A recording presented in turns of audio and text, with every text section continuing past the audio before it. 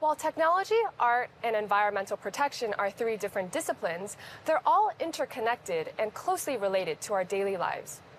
Hong Kong Science and Technology Parks Corporation, HKSTP, has recently unveiled an exhibition that combines these three elements and celebrates the harmonious confluence of sustainability, technology, and startup dynamism.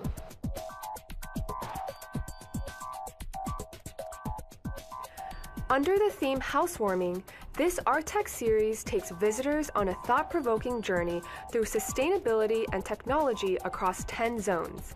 It encompasses mesmerizing art pieces inspired by migratory birds, including the world premiere of Refuges, a drone video display on a curved wall by internationally acclaimed artist Francis Quivillon. Renowned logo artists were also invited to create one-of-a-kind, innovative works. Hi, Kenny. Ornithopter Duo and Flocking at New Heights are two pieces that you were involved in creating. Could you tell us more about the creative concept behind them?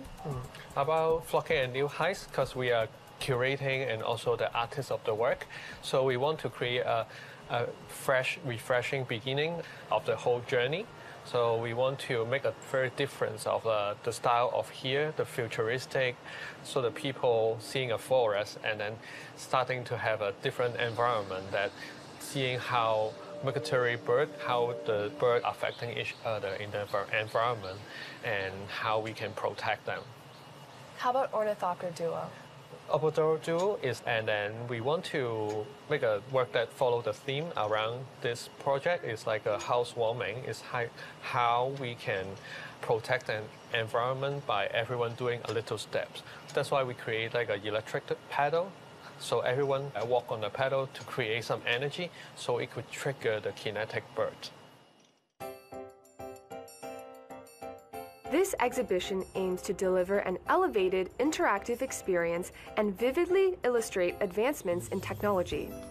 It features over 300 tech components, many of which were created and designed by HKSTP incubatees. Hi, Cam. What would you say is the biggest difficulty in combining art, technology, and environmental protection, and then making this fusion in different forms? I think it's a natural fit with our technology because, let's say we're talking about virtual experiences. So people don't have to go to a physical place in order to experience virtual experiences. So what does it mean? It means that they're cutting down the commuting time and also extra fuel. And so let me give you two examples. So for one, it's going to a biotech lab without hurdle of booking a tour for a physical tour. And so the second thing it is, let's say, a 3D experience to try on a virtual jewel. And with the virtual try-on, they can do it anywhere, anytime to do that purchase. So I think it is pretty green with our technology.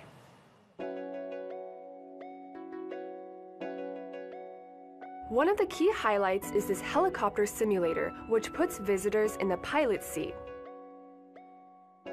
Hi, Alex. You're the 3D lead of one of HKSTP incubatees participating in this exhibition. What would you say, how have you created a novel experience for the visitors? Well, I think in this era where technology and arts are almost like one, and we're coming into a new generation of these type of experiences, I'm more than proud to be part of this, I guess, first wave of showcasing this type of marriage. So for us is providing knowledge to people on what they will be seeing in the near future and what type of experiences they can be part of when it comes to art and technology. And I understand there are different technologies, including VR, XR, and Metaverse incorporated into the works. How do you go about deciding which piece to pair with which technology? I think it all depends. There are all different platforms for different type of experiences. So depending on the experience that you want to provide to the customer, then you would choose that particular platform. It's essentially like, you know, am I going to be driving a racing car? What's the purpose for it? Is it to win a race? Or am I going to go, or should I choose the four-wheel drive instead because I'm going to go in the mountains, right? So when it comes to XR, VR, and Metaverse, they all have different, I guess, major key elements that makes them special. The exhibition emphasizes the need to strike a balance between INT growth and environmental stewardship. In addition to leading the sector in addressing climate issue, the organizer also hopes to inspire green actions among the public.